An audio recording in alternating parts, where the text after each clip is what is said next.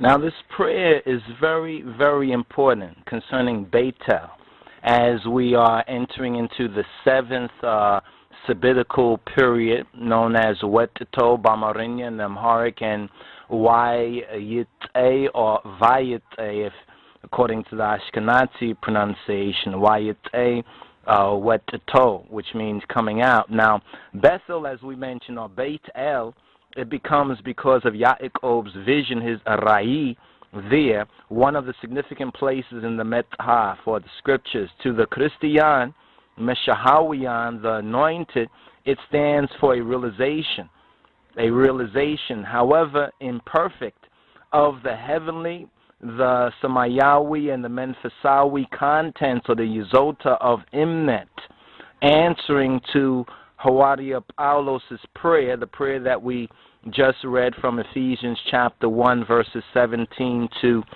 23. Now, Bamarinya, we need to go over it in Amharic, Paul's prayer. It's a very important prayer. Besama'ab, weweld, wemenefes, kadus, ahadu, amlak. Wada efeson saoch, raf an, kakut erasara, mista, iski kut era hayasos.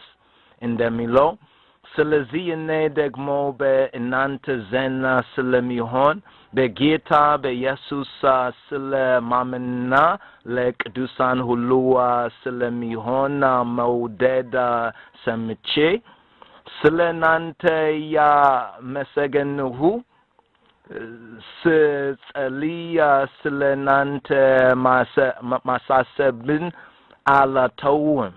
Yacub rabata yegetachinye Yesusa Christos amlaka rusuna bemawek yet bebina ye megaletina menfes india set achu elemenalo. Yehima ye lebachu wa ainocha si beru.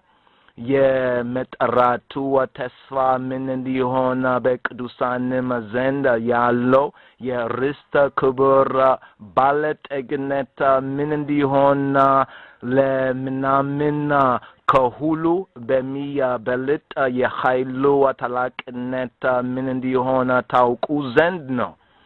Christos nema komutana siyasa nesawa ka aleknetina ka sultanima ka hailima ka getnetimo huluwa belayina bezi alema bicha saihon negergin limeta balo alema degmowa kamiyat arawa simuhulu belay besemayawi sifra bekenyu siyasa kemtowa be Kristosa badergowa sera yebertatua gulbeta yitayal hulunema ka grubeta cha asagezaleta ko huluwa belaye maras indihon le beta Christiana seto arswama akaluna huluna be huluwa yemia mola ya arsuwa mulatunat.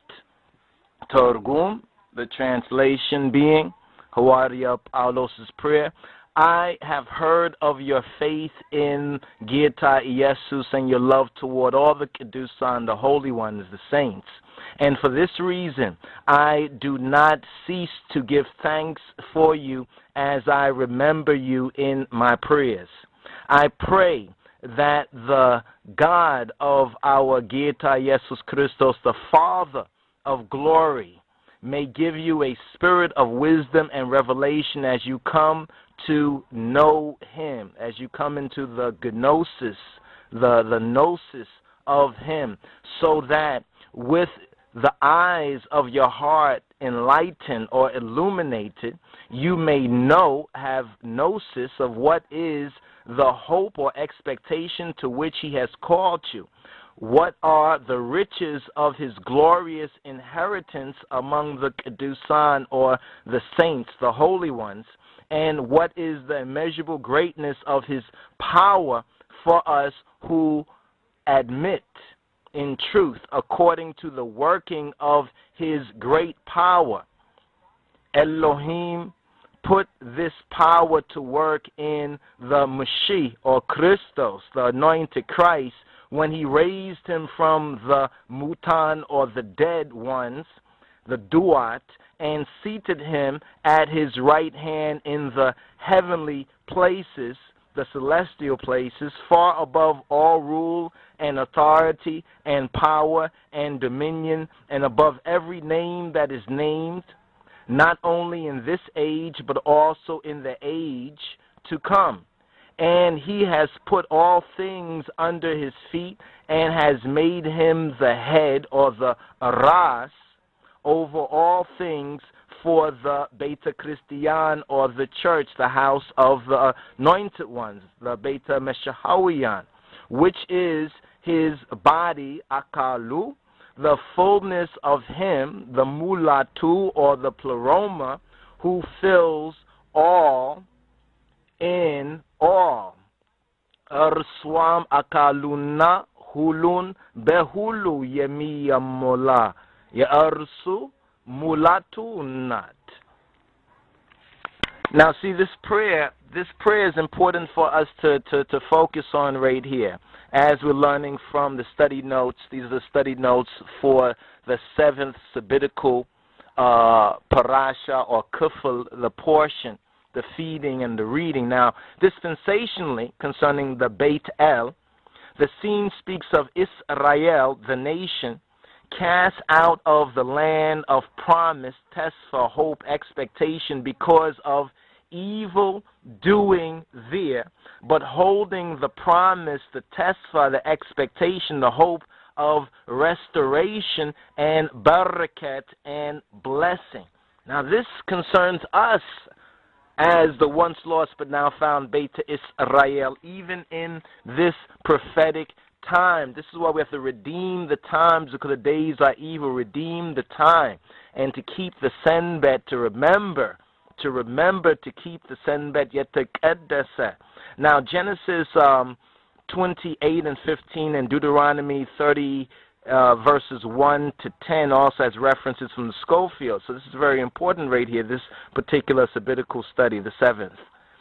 To, quote, an Israelite indeed, end quote, Christ, the Mashiach, the anointed, or the HERU, the chosen, the elect, speaks of YAIQOB's raiy, speaks of Jacob's vision as to be fulfilled in the Son of Man, in and through Lij Teferi, in and through Ras Teferi, according to Genesis 28 and 12 and John chapter 1 verses 47 to 51. So this is just the beginning of the 7th sabbatical reading and feeding and study, the parasha right here, that begins with the key words in Genesis 28 and 10, and YAIQOB went out from Beersheba and went toward Haran. He went toward Haran. Now, it also speaks as we go forward to the 29th chapter, because this reading is from Genesis 28 and 10 to Genesis 32 and 3, and this is an overview right here, that in chapter 27, YAIQOB's years at Haran are very, very interesting, and a reminder to the Decamezamoran disciples to look up the names. When you come across various names in the text, look up these names and look up the meanings. A good reference is the Metaphysical Bible Dictionary.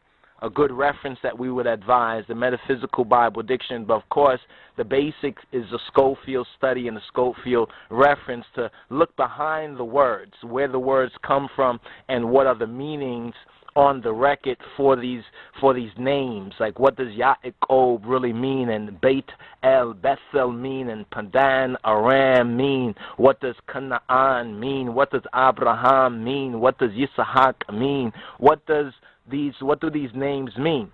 Now here, speaking of YAIQOB at Haran, there is a striking illustration, according to the mythos, if not a type of the nation descended from him, speaking of us, because this is our ancestor, in its present long dispersion, in our present long dispersion. You see, our history as so-called black folks over here goes beyond even the 400 years over here in the Americas, in the wilderness of the Americas.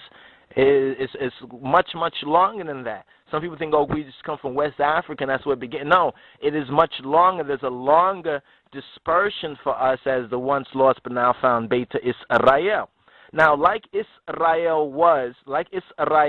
he was one, speaking of YAIQOB at Haran, he was one out of the place of blessing. He was two, without an altar. He was three, he gained an evil name. Fourthly, was under the covenant care of Yahweh. Fifthly, and was ultimately brought back. In other words, was ultimately redeemed. This is speaking of our redemption and our kinsman redeemer.